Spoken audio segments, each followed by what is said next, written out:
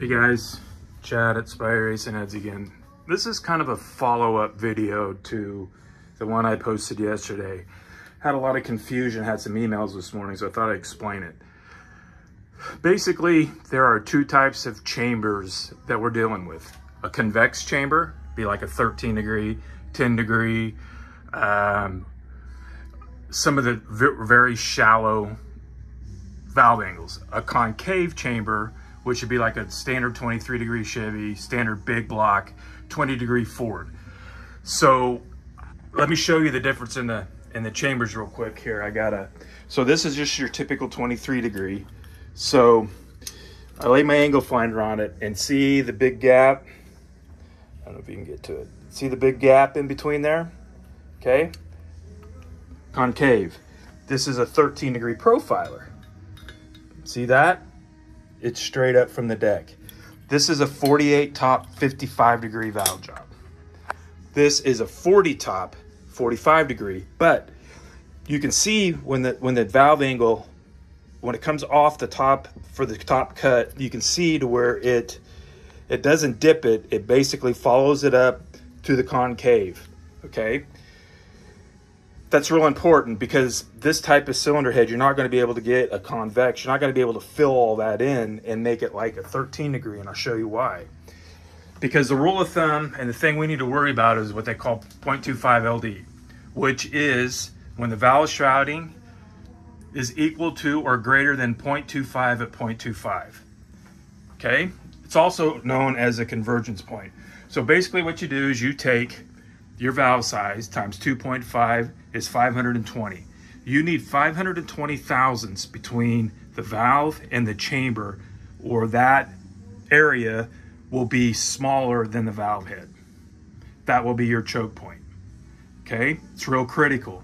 So that's why, like on a 23 degree Chevy, they're so steep, you're not gonna be able to get, that's too far out. You're not gonna be able to get that area.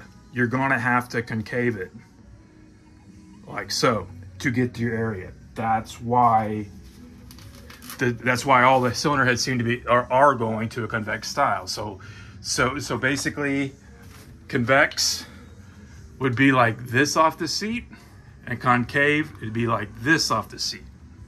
Okay, just like in my two examples here. So if you put a 40 degree on this, it's probably not even going to touch.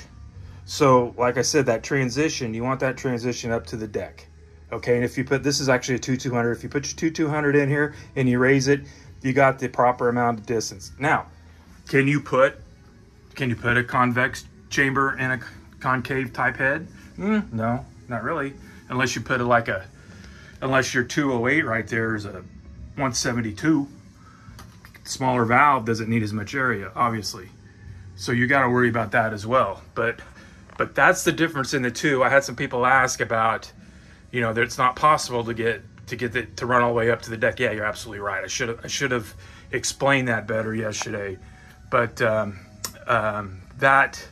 this is pretty much the simple version of it.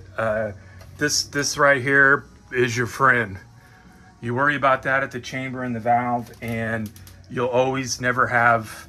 I've seen a lot of heads come in here, guys, that don't have enough area, you know, because the chamber's not laid back or it's not dug out deep enough, and you can have too much. You don't need too much. All you're doing there is taking away CCs.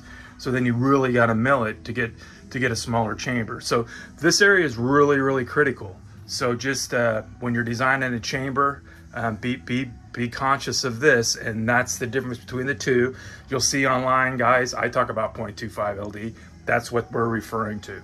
Also, when you have a cylinder head, I've literally heard it, you know, you start flowing at 100.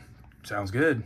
200, 300, 400, 500. All of a sudden, it takes a weird sound. What's happening is that's your convergence point.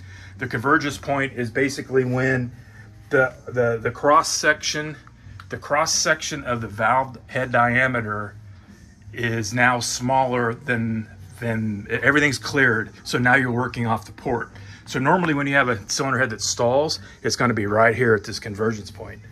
when it transitions from working off the valve. So that's why you get a lot of guys, I get a lot of guys that say, I want your best CNC head. Well, how much you lift? 600 thousandths. Well, it's kind of a waste of money, guys, because you're working off of that valve area under 600. So all of the things you're going to gain up top, you're not even going to utilize, you know. So you got to be, you know, that's why, for instance, if you look at a lot of the factory LS stuff, they're done flowing at 650. Well, how much cam do they have in them? You know, so, but I truly believe that if you got a flow curve that goes all the way to an inch, regardless if you're utilizing that inch of lift, it's gonna make more power. It's gonna make more power after peak. I've seen some engines, I've got an engine that peaks at 7,400, okay? Engine's got 870 lift in it, okay? At 8,400, it's only down 27 horsepower. Now, it's a combination of things, don't get me wrong, but the cylinder head's a big part of it. That's what you want. That's why average power is always better than a peak power. I see that a lot. People would call me all the time on comparing my 23 degree stuff to everybody else's. And everybody else is like, you know, how much power will it make? Well, an average build that you build in your garage will make 800 horsepower. Well, okay, well, this other heads will make 800 horsepower, but it's $1,000 less. Well, guys, there's a big difference between making 800 horsepower at one number and making a whole list of 800s. That's the difference. That's the better cylinder head. That means that it's more stable. That means that it keeps carrying flow. One more thing, I'll add this up. Wrap this up. CFM carries your power band. Velocity equals RAM, which is VE, which is horsepower. That's why, in my opinion, velocity, velocity, velocity, shape, shape, shape. This number right here carries everything. This number right here is RAM, which is filling the cylinder, which depending on your camshaft and how you fill it, equals, I've seen plenty of times, more than 100% VE.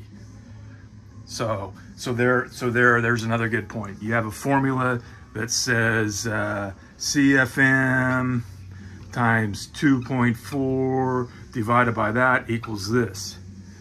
That's a 100% VE, guys. What do you do if you want to make more power than that and you want to make 2.5 horsepower per cubic inch? You can't use a VE of 100%. It needs to be more than that. It's a little off subject a little bit, but you get the point. So thanks for looking. Appreciate it. Each and every one of you. If you guys have any questions, please post. Thank you. Bye.